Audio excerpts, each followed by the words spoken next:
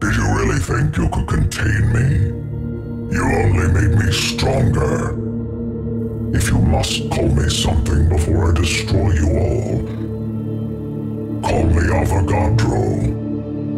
The COD Zombies community is known for their passion and emotional turmoil whenever a brand new map makes its way into the game. And while at times there can be a volatile discourse surrounding a map, it's very rare that that animosity rears its ugly head to focus solely on the developers. But that's exactly what happened with Alpha Omega. It was the middle of summer in 2019 when the third DLC installment for Black Ops 4 was finally introduced. And with expectations being so incredibly high, this was definitely an update that Treyarch couldn't afford to miss. And while this ended up being one of the most polarizing maps inside of the Black Ops 4 Zombies offering, this contemptuous reaction from the fans was so narrow and pointed that I don't think Treyarch really ever expected it. But why exactly? Well, it's actually quite a bit more complicated than you may expect. On the surface, Alpha Omega is a map of compromise. It's nothing more than a product of the modern AAA gaming landscape. If you zoom out, the view of extreme budget cuts, tight deadlines, and pushback from the corporate suits had never been clearer before. This, in turn, made the community, developers, and the map itself all the worse for it. But to sit here and to pretend that there are no redeeming qualities at all is simply untrue. While there are some aspects of this map that are undercooked, there is actually quite a bit of depth to Alpha Omega, showing that even under these dire conditions, Treyarch is always pushing for innovation as well as quality. And while the fanbase may not always fully grasp the tumultuous nature of behind-the-scenes game development, I think it's important to at least attempt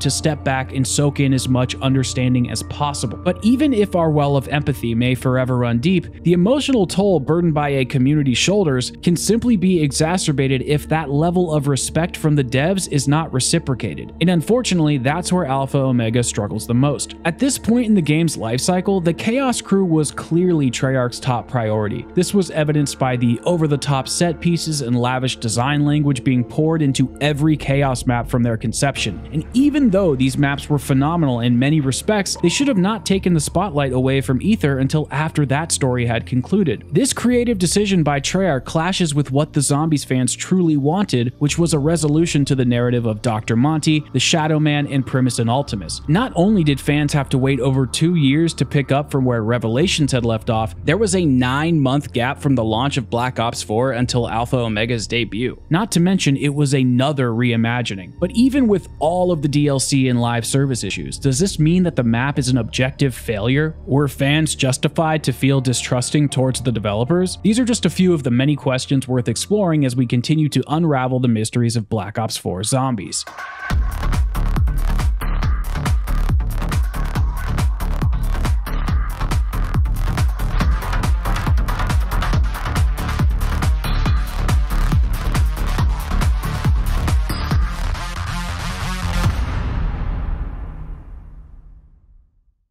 I just want to give a quick reminder that this is episode 3 of an 8-part series for the Black Ops 4 Zombies retrospective we're doing here on the channel. So make sure to check the link in the description to view the whole entire playlist. Alright, back to the video. Throughout the Black Ops 4 lifecycle, Treyarch was revealing DLC content via livestream. This broadcast would contain developer interviews, trailers, and everything that you'd need to know about the upcoming content drop, and DLC 3 was no exception. Everyone eagerly waited while the timer began to count down so that they could see what Treyarch had been cooking. And to everyone's surprise, this new thematic entry into Black Ops 4 was entirely zombies related. This content drop was aptly named Operation Apocalypse Z, and inside of the trailer we saw not only our first glimpse of Alpha Omega, but multiplayer and Blackout were getting a zombies makeover as well. And while most hardcore zombies fans don't always play these other modes, it was clear that this was an olive branch to the entire player base, and one that I would say was well received. But what about the real zombies content? What about Alpha Omega? So remember a few minutes ago when I said that this whole thing was complicated? Well, let's talk about why. While waiting for extended periods of time for new video game content is pretty par for the course these days, players generally will be understanding if the new content is being held back for polish reasons so that it comes out with a bang. So when the swirling rumors of a Nuketown reimagining came true, fans were truly upset that the Aether storyline was getting less than stellar treatment yet again. However, the Zombies dev team likely anticipated our reaction, and looking back, I think it's fair to say that they really tried to make the best out of a bad situation. population. This map is 400% larger than the original map. 4 times bigger. That means there's more places to explore. Of a magnitude of 4. There's more space above ground and below ground. What you used to see was a quarter of what's really there now. I'm just approaching statistics in different ways here. Treyarch really wanted us to know that this wasn't a tiny Nuketown remake and that it was a full-fledged map with tons of depth and exploration. Craig Houston, the lead writer, was also emphatic about something never done before in Zombies, bringing 2 crews into a map, mixing and matching them, allowing for a narrative discourse the likes that we had never seen. So we had Primus and Ultimus face to face. Where are we going to go from there? Well, guess what Idiot Craig decided? Let's put them all in one map and double the narrative workload. This explanation was paired with Craig stating that Alpha Omega would be exploring unique aspects of the Aether timeline and providing some much needed closure to the loose ends hanging off of this narrative fray. Developers were also excitedly mentioning that there was going to be a boss battle, never before seen Raygun Mark II variants, as well as a brand new perk called Blood Wolf Bite. And when you consider that multiplayer and Blackout both contain Zombies content as well, I think it's fair to say that this offering was fairly substantial on the surface. But when it came to the Zombies dev team, we didn't understand just how underwater they really were. The launch of BO4 Zombies was certainly a bad one, and while Jason Blundell and the rest of the team had plans to make Zombies the biggest and baddest it had ever been, Activision clearly lost faith in that vision and cut their budget incredulously. This means that while maps such as Blood of the Dead, classified in the entirety of the Chaos storyline, had a full development budget and team, Alpha Omega and the soon-to-be Zombies finale were stretched incredibly thin, and it's why likely we had no true original content for the Aether story. And while we will never know exactly if the reimaginings were planned as the main offering for Black Ops 4, it sure felt like that if things were just reworked and presented a little differently, we could have had the ending that fans truly deserved. Alpha Omega tends to get a bad rap from the community, and one of the things people take issue with is that the map lacks beauty compared to some of the other maps that we have received over time. And while I don't think that it's as gorgeous as a Shadows of Evil or unique as a Dead of the Night, it offers something different with its tone. The color palette of yellowish greens and teal-like blues bring about a sense of bleakness and despair. This is tastefully paired with the map's music, which serves up a lovely dose of 1950s Americana, which helps to mask the evil underbelly permeating beneath the surface where ravenous experiments are taking place. Not only is there beauty in the contrast between the polite suburbs above ground clashing with the purpose of Camp Edward, but the friction actually creates a paradox that helps to structure the map's identity. Treyarch really does know how to conceive and construct a tone when it comes to their Zombies content, and this is no different, and I would argue it's one of Treyarch's most formidable artistic visions to date. But even though the map has grown into being one of my favorites, even back in 2019, I always felt like there was something slightly off in terms of its core framework. You're not crazy for thinking that if you've ever felt it at some point, but during its development, the main Treyarch team was pulled off of this map as per Activision's request to start production on Black Ops Cold War, while in the meantime, Alpha Omega would be finished up by Activision Shanghai. I assume the same goes for a fair amount of Togder Toten as well. This was a gut feeling I could never quite define until after hearing this clip from Chopper's video. While I always felt like there was a sudden shift in the BO4 Zombies lifecycle, I could never quite put my finger on it. And between the imposing budget cuts and Sledgehammer and Raven not being able to settle internal disputes, Activision pulled Treyarch from a game mid-development and had an entirely different studio finish it off. And while it feels like Treyarch executed most of their vision for Alpha Omega, it's that last 10 to 15% that brings all things together cohesively that is missing. And this is not a knock at Treyarch by any means. The AAA gaming business is cutthroat, and sacrifices often have to be made, but sometimes it's even at the expense of the fanbase, which makes things from our perspective feel truly unjustified. While a little learning may be a dangerous thing, it seems that budget cuts are even more detrimental. The opening cutscene for bringing us back to the Aether storyline was told in a strange cartoonish art style where there are little to no animations other than a warp effect taking place upon the characters' bodies. And while the Zombies community seemed to let Der Eisendrache escape the negative criticism, Alpha Omega was not so easily forgiven. But let's be honest, the art style is pretty damn good, and I actually have no issues with the comic book style cutscene. The issue resides with within the priorities of Treyarch and how this game was supposed to solidify a 10-year story arc, but for whatever reason was completely reworked. Nikolai sets us up by explaining how powerful the Chronorium is and how it's taken a drastic effect on Richtofen's life. Not only does Nikolai empathize with Richtofen, but he understands the reasons why Primus and Ultimus have been stuck in the cycle for all of these years and what exactly needs to be done in order to break it. Throughout the cutscene, the visuals are quite profound as they emphasize what has or hasn't occurred since the split from Blood of the Dead. Events such as capturing Richtofen's, Dempsey's, and Takio's soul have all occurred and are trapped inside of the summoning key with the Shadow Man. But Nikolai's soul has not been captured, meaning that the events of both Gorod, Krovi, and Revelations have been altered as well. All of this information takes place in around 2 minutes, and while it may not be the most cinematic or action-focused cutscene we have ever received, it is most certainly dense with pivotal information that leads us to the moment where we spawn into the map.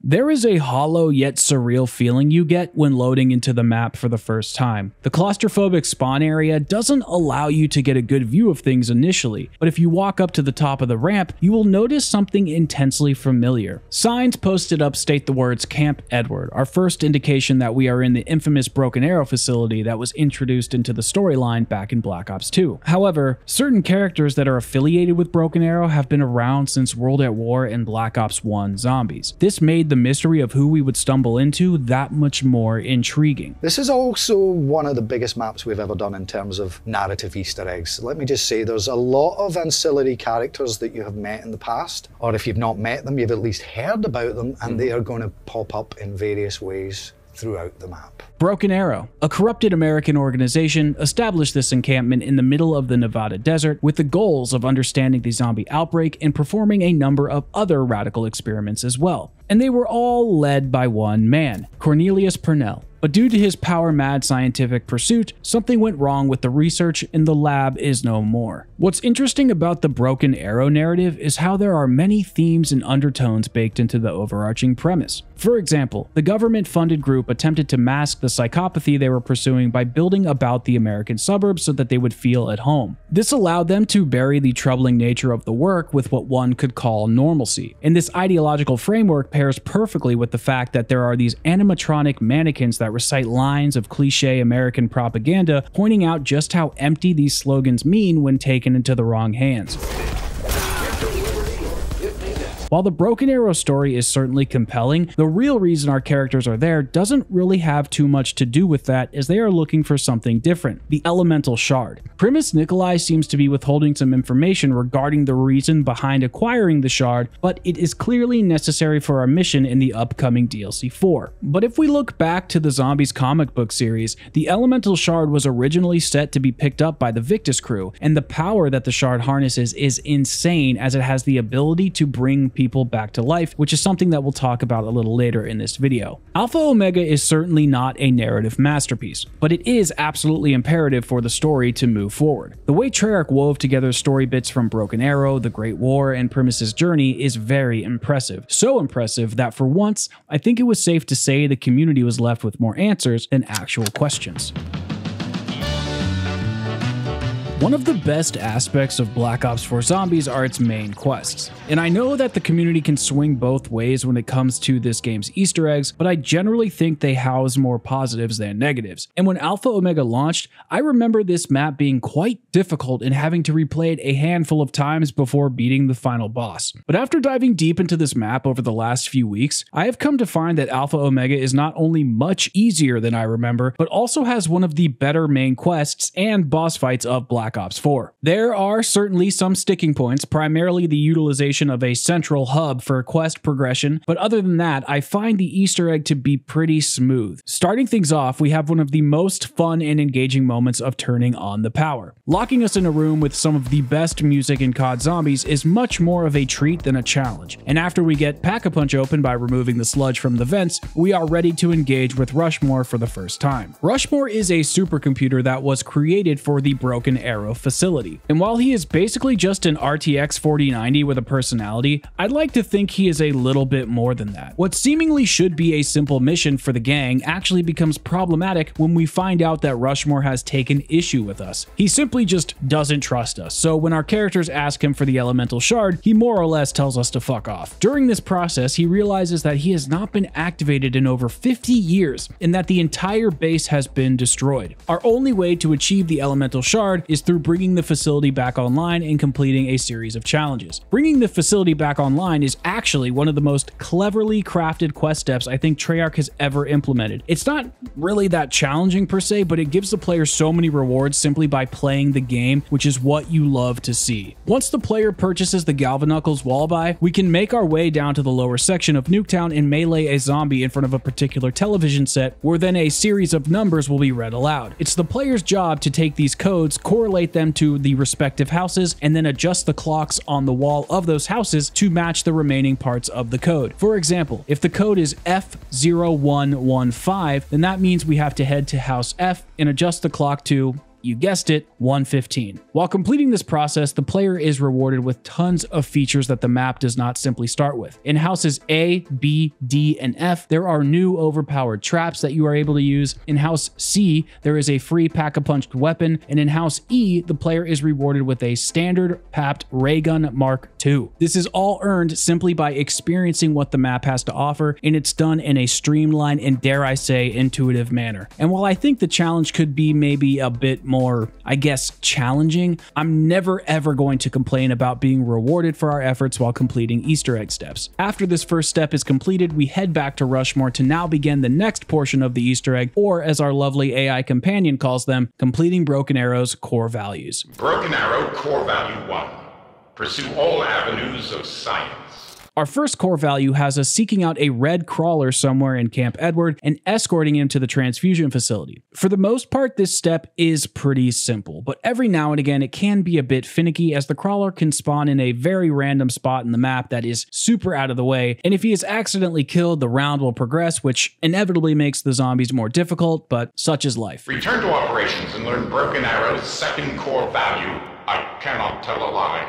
According to Rushmore, there is a second intruder on the map, and they have stolen a canister from the transfusion facility where we had recently dropped off our red Nova Crawler. In order to retrieve it, we need to find a way to bully the person, as a regular gun will not do justice to retrieve our canister. What's funny about this step is that the person who broke into Camp Edward is none other than Marlton from the Victus crew. Treyarch satisfies some narrative bits here as we finally find Marlton where he was hiding in the bunker from all those years ago in Black Ops 2's Nuketown Zombies. To properly bully Marlton, we need to unlock the 80 AM unit, as the threat of a lethal AI is the only way to satiate his lack of fear. There are 3 codes hidden on the map. Once found, we enter them into Rushmore's computer, where access to the 80 AM unit will be granted. Then we lure the 80 AM unit over to Marlton's hiding place, where we hear him cower in fear and give us back the stolen goods. An 80 AM unit? Okay, checkmate. I'll give you the canister. Just don't let that thing murder me! Which brings us to Broken Arrow core value 3. Prevail over the impossible to open new worlds. While Rushmore may simply be a computer, he is a computer with emotional needs, and his need at this point in the Easter egg is to expand his knowledge, but of course, he needs a lending hand. Somewhere on the map is a server that we need to power on and link to Rushmore, and to do that, a jolting jack has to shoot the server in order to provide temporary power. Once we receive aid from our enemies, we need to teleport to operations as quickly as possible to link everything back to the mainframe. Shortly after, Rushmore reveals that Purnell did not want Rushmore to be able to expand his database without human approval, and that he needs a special code to bypass the system. There are 3 of these codes hidden around the map underneath paintings, and by using the brain rot ammo mod on our bullet weapons, we can convince the zombies to move the paintings out of the way to reveal the codes. I wonder if I can use this technique to make my family help me move. Yeah, we're getting off track. Broken Arrow core value 4. Protect the American dream.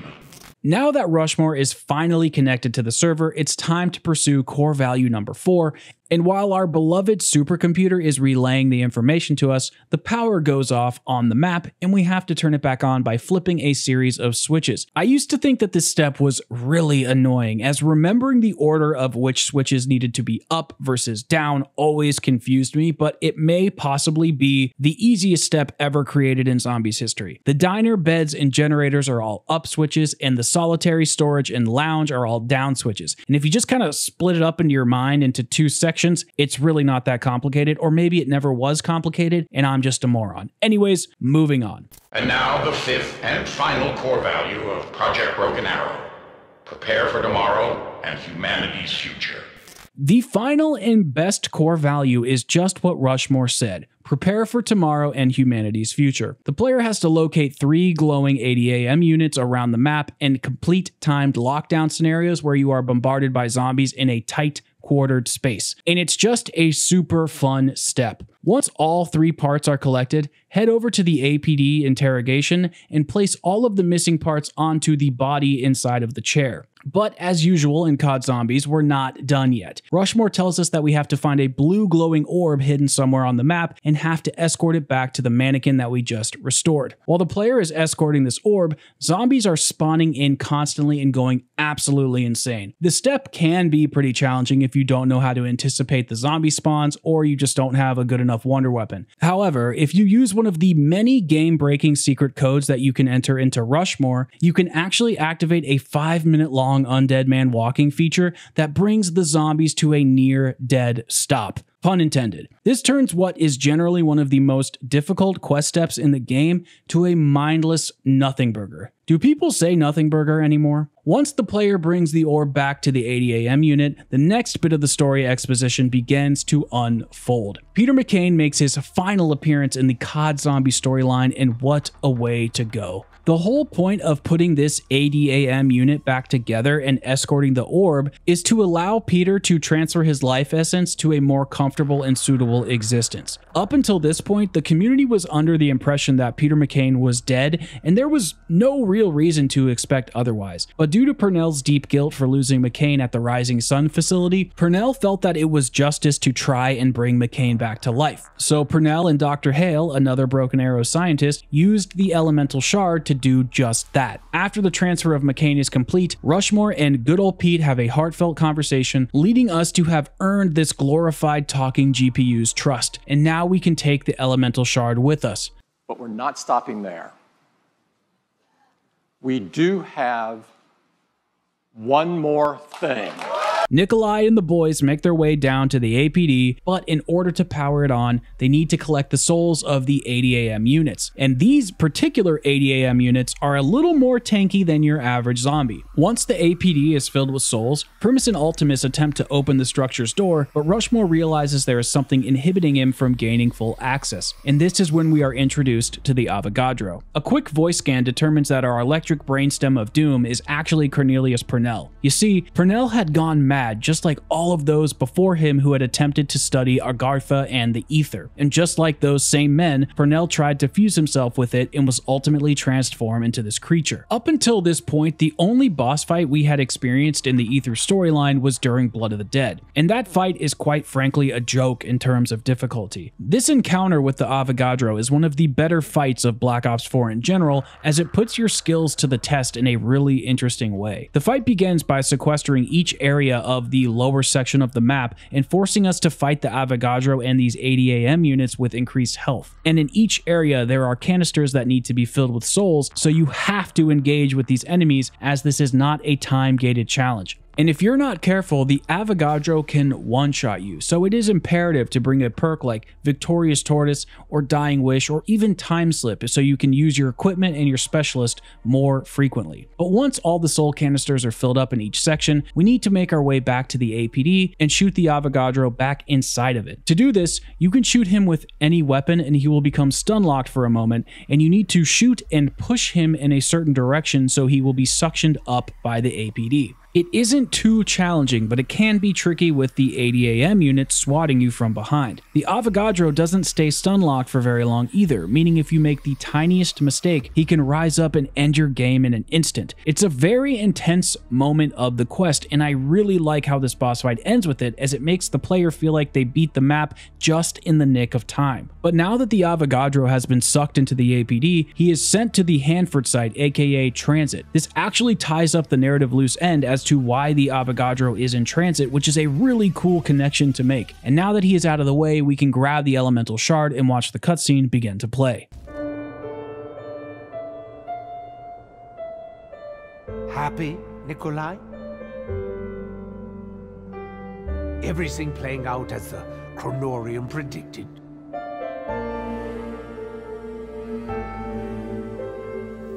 We have what we came for.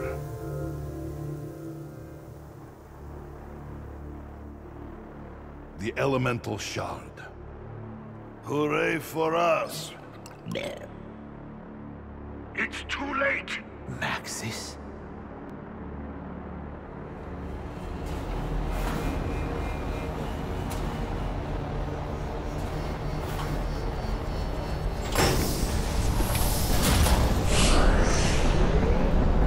He knows what you're doing!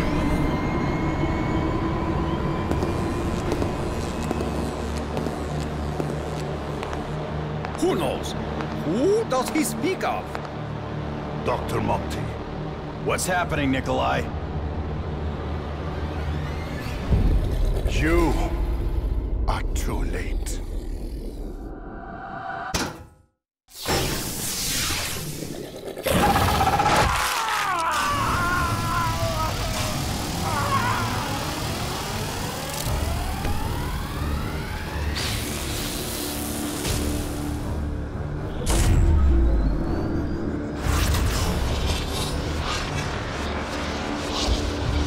Ah, shit. That's all we fucking need.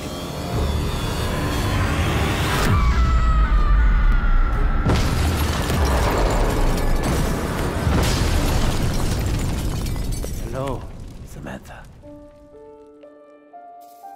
Who is the boy? That would be us. We're going to fight the war, Eddie. The great war. Then, we're going back to the house to kill him and burn it all to the ground. Agartha, the Aether, the infinite, everything. Just like the opening cutscene, this ending is packed with tons of narrative information and continues the theme of bringing those subplots to their conclusions. Dr. Monty has found out what we have done, he knows we have broken the cycle and are on a new path with the Chronorium, and he knows that Nikolai is also our leader. Monty reveals his true form and kills Maxis in cold blood, but not before Maxis can send away Samantha and little Eddie Richtofen. Alpha Omega may not be a cinematic spectacle like other Zombies maps, but it really shines bright with its narrative, main quest, boss fight, and extensive cast of characters. It really is just a joy to play through this Easter egg over and over again. It's challenging, it's goofy, and it's overall really well designed. But unfortunately, Treyarch wasn't able to see this map all the way through, and that is felt very much so in Alpha Omega's core gameplay design.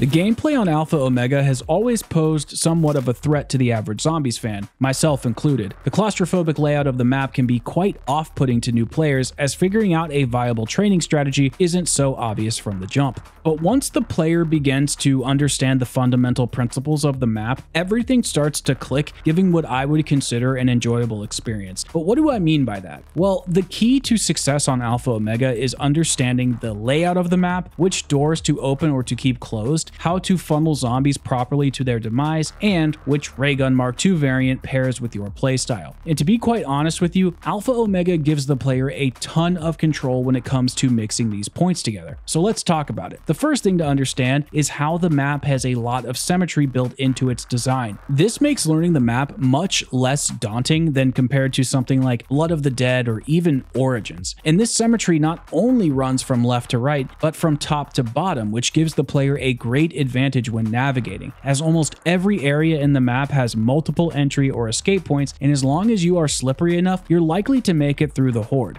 Another trait of this map I find very compelling is the manipulation of buying doors. Alpha Omega has a lot of paths that don't fully open when you purchase the corresponding door. So if the player is careful, they can open up the map in such a way that allows them to sequester zombies to certain areas. That way they can take advantage of certain spawn points, which can be very helpful in a map this constrictive. After mastering the first two skills, the player can merge their knowledge of the map layout, door buys, and some of the main quest steps to take things to the next level by leading zombies into specific areas to die en masse. While this isn't the only map you can do this kind of strategy with, Alpha Omega is an example of where Treyarch gave the players control exceedingly well. This type of nuance and creativity behind player choice is exactly what is needed in more zombies maps, and the developers should be commended for their efforts. Before we talk about wonder weapons though, we have to address a few elephants in the room. Just like every other zombies map, there are always one or two glaring issues that can ruin the experience for some people. And in the case of Alpha Omega, it's absolutely no different. The first glaring issue is the pack-a-punch system. When you're initially getting set up, opening the vents is a completely fine step to do. But over time, they continue to get clogged up again, and they have to be constantly maintained in order to use the pack-a-punch. In theory, I can see this idea being kind of fun, but in practice, it's completely pointless and inhibits the player experience by halting you to a complete stop. And while I know that the vents are a huge sticking point for the community, I personally think that there is something much worse on the map that can be summed up with just 3 little words: Nova 6 crawlers. These little bastards are quite literally the worst part about Alpha Omega. They completely remove all and any semblance of game flow by injecting constant interruptions that, in my opinion, greatly impact the player experience. There are 2 kinds of these enemies in Alpha Omega, and they're both new variations. First, we have the Jolting Jack that has the ability to shoot lightning at the player from any distance and height. Then we also have the Nova Bomber, which crawls around and squirts a yellow substance onto zombies, increasing their speed and health. Now, it's not uncommon for a non-traditional enemy to break up the gameplay pace, but usually when this happens, there is some sort of give and take to bring about balance. Inside of Blood of the Dead, Brutus will perform a slam attack that will mess up the train, hurt the player while covering them in electricity. But in order to combat that, the zombies are actually knocked down if they are in the vicinity of that slam. It's a fair trade-off so that if the player gets hurt by this attack, they have a chance to escape while they are physically and visually impaired. The issue with these new Nova 6 crawlers is that they have no real counterattacks at all. All they do is provide buffs for the zombies and debuffs for the player. It's genuinely bad game design. With the Jolting Jacks, the player can be training in any location above ground and will get blasted constantly with attacks occurring from all different directions. Most of the time, you will notice they are sitting above you, perched on the top of a roof, chipping away at your health bar with pinpoint precision. However, they can also fucking teleport, which means after a few moments of getting shot from above, the jacks will fly down and shoot you from the ground while also interrupting your train by standing in your way. But don't get it twisted, the Nova 6 bombers are much worse. There is a misconception that if you just stay above ground, you can avoid the bombers as they only spawn in the map if you go down to the lower level. But that is a huge problem in my eyes, because that means essentially a whole level of the map is unplayable. And if we're being completely fucking honest, they're not even fully unavoidable even if you stick to the top level of the map only. If the player just ever so slightly comes within the vicinity of one of these entrances to the lower level, these assholes will spawn in, and then you'll be dealing with both kinds of enemy types above ground. These enemies take what could be considered one of the more creative gameplay maps in Black Ops 4 and bring it down to just mediocrity simply because there is no true counter other than to just avoid certain areas of the map. I can hear arguments of people saying that there is no difference between opening certain doors versus not going to the lower level to avoid bombers, and there is some truth to that. But the main separation between these ideologies is that one promotes player choice through creativity, while the other promotes creativity by removing player choice. And to me, that difference is staggering. The more I play COD Zombies, the more I realize just how damn special the Ray Gun Mark II is. Whether you're using it on Buried or a Zombies Chronicles map or Alpha Omega, it has such an iconic place in our community's history. And this is why I think it was such a great move to not only bring it back for Black Ops 4, but to bring in 4 elemental variants on top of the original. You'll find that there's been some secret weapons research going on. And these weapons are prototype ray guns that were developed at Broken Arrow. I won't lie to you guys, I remember watching this stream live in 2019 and I was very burnt out on the developers and how they had mistreated the Aether storyline. And then when I saw they were bringing back the Mark II for Alpha Omega, I was pretty heated. But looking back, I couldn't have been more wrong, as all of these Wonder Weapon variants are absolutely stellar and they help to create such a variety of fun gameplay moments. Building and acquiring these ray guns is definitely one of the highlights to Alpha Omega, as they require you to use features in and outside of the map in such a way that make you feel smart for doing it, but they're not tedious to the point where crafting them is an absolute drag. After the player fills up 4 soul boxes around the map, they will receive a code that they can input into Rushmore. This will give them access to a secret compartment holding 4 ray gun Mark II frames, which need to be built using canisters that are hidden around Camp Edward. To find these canisters, the player needs to shoot certain objects around the map that correlate to specific ammo types from the Pack-a-Punch. This will then reveal a canister that needs to be recharged. The electric variant has you shooting the tops of utility poles, the brain rot variant requires the use of the teleporter pads, the fire variant requires use of the wraith fires and the chimneys, and the ice variant requires us to freeze zombies and melee them. After all the respective steps are complete, you place the canisters in a specific location pertaining to that element, fill it up with the zombie souls, and craft it on the workbench above Rushmore. It's literally that simple, and you can swap out each variant whenever you want, meaning you don't have to stick with just one ray gun. They're also pretty damn balanced, meaning that there isn't one that shines above the rest, and they're all useful depending on the situation. The Mark II-V has an electric capability which gives the player unlimited ammo, but after the magazine empties there is a cooldown period before the max capacity is reached. The Mark II-X is a dual-wield Mark II that is fully auto, and this thing runs out of ammo so damn fast you won't even be able to say, "Hi guys, Mr. Waffles here." The Mark II-Y is an explosive ray gun, and to help combat being immensely overpowered,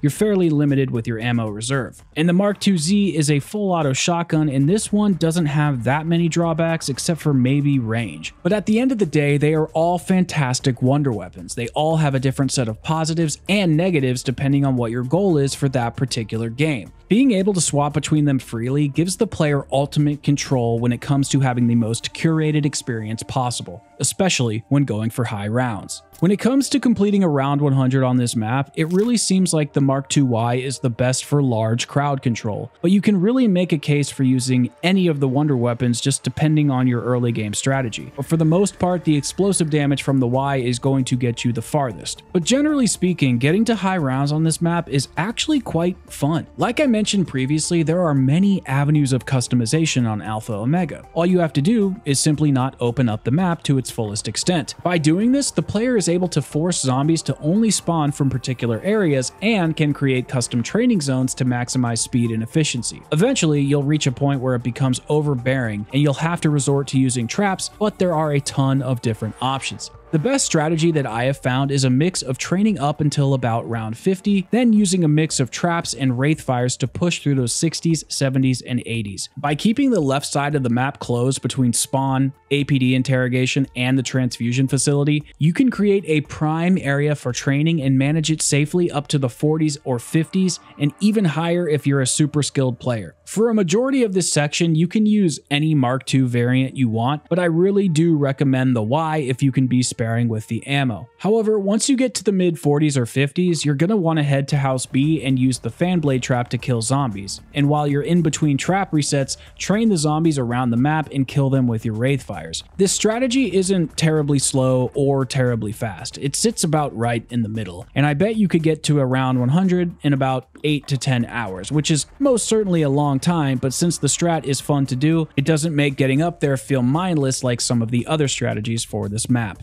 While Alpha Omega can be somewhat of a challenging map due to the tight spaces and Nova 6 crawlers, it's also a very dense map that's packed with content which is all very accessible and super fun to do, especially the side quests. While there are some rewards to be had, there is nothing immensely superior from a gameplay POV. There is no ice shield or super duper melee weapon. The content is simply fun. That's it. Knifing or shooting the heads off of every mannequin in the map will reward the player with either an extra life or a free perk, and the way Treyarch package these experiences is phenomenal. For the free extra life, there are mannequins that play a form of red light, green light, but will stop when the player looks at them. The extra perk bottle the player receives falls from the sky like a bomb pummeling its way to the earth. And the best part is, if you want to troll your friends, you can have them melee every mannequin on the map with the Galva Knuckles, and Treyarch will put a jump scare next to the Pack-a-Punch. And there's even more trolling on this map, with a second jump scare behind the greenhouse and a side Easter egg with Ted, who will kill the player if they knife him too many times. Absolutely brilliant stuff. There is also an Easter egg song, an 80 AM unit you can unlock to help kill zombies alongside you, and even tons of codes that you can punch into Rushmore, rewarding you with power-ups and even crazy shit like this.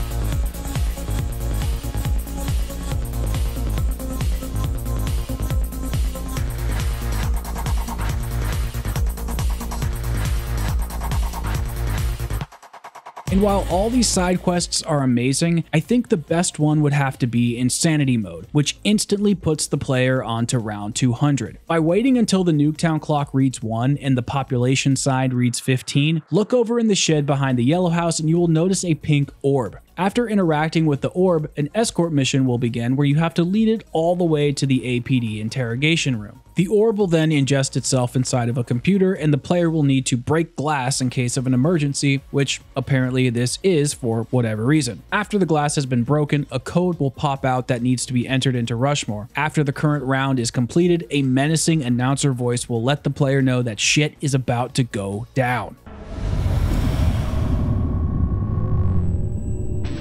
Welcome to Insanity. Not only does this Easter egg transport you to round 200 instantly, it locks the map to the original Nuketown Zombies format. There is no downstairs section and there is no ability to go to the spawn area to spread out the zombies train. And while I love the type of side quest that gives the player a new secret weapon or tons of extra perks, I think there is something to be said about side quests that simply provide the value of fun, because what the hell is the point of playing video games at all if at the core of them they aren't enjoyable?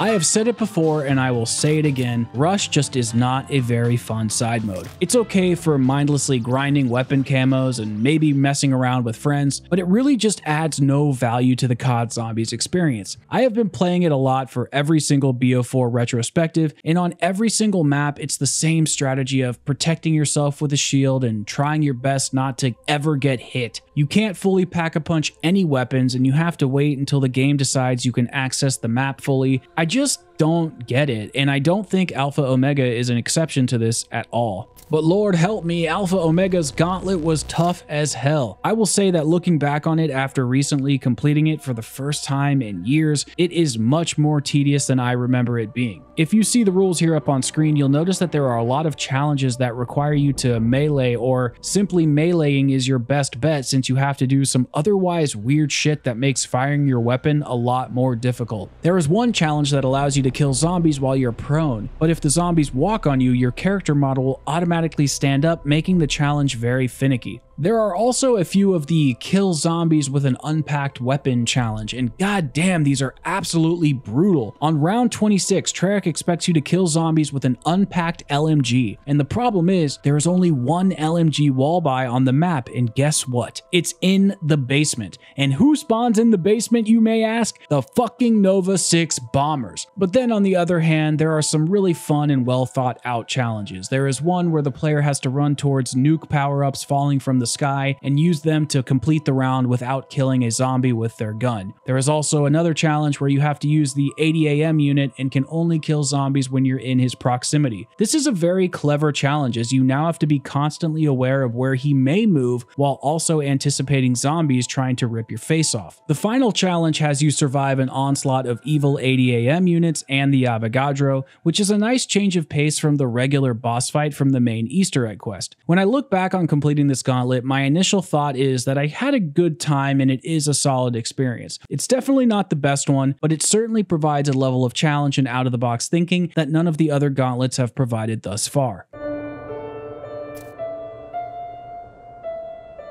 The experience that Alpha Omega offers today versus the one it offered in 2019 is absolutely identical. The only difference between the two is community perception, and it's clear that this map got a bad rap for all the wrong reasons. The community wanted original maps and locations, original wonder weapons and bosses, and a season full of twists and turns that we would never forget. And when you strip away all of the baggage, you can see that there is a beautiful top-tier map underneath it all. This is a map that the devs clearly cared about. A map that was packed with side content, 5 different wonder weapon variants, an amazing Easter egg quest, and tons of gameplay variety. But the simple truth is, even though this is a great map, I still can't help thinking about what could have been, and that makes things bittersweet when it comes to Alpha Omega. There is always going to be a ton that the community will never know or understand when it comes to game development, and unfortunately, the Zombies team lost a lot of their resources that year due to Blackout's success, BO4 Zombies' rough launch, and to the development of Black Ops Cold War for 2020. While there is always a game of tug-of-war being played behind the scenes between the developers and the higher-ups, it doesn't change the outcome of what actually happens in the game or make it any easier for people to deal with. So yeah, maybe fans may have been too quick to hate on Alpha Omega, and maybe they overlooked some of the brilliance that shines beneath the surface. But I do think that fans were right to take a step back and finally realize that Treyarch are imperfect, and they can in fact make mistakes. Thank you so much for watching another Black Ops 4 Zombies retrospective. I'll see you in Tag der Toten.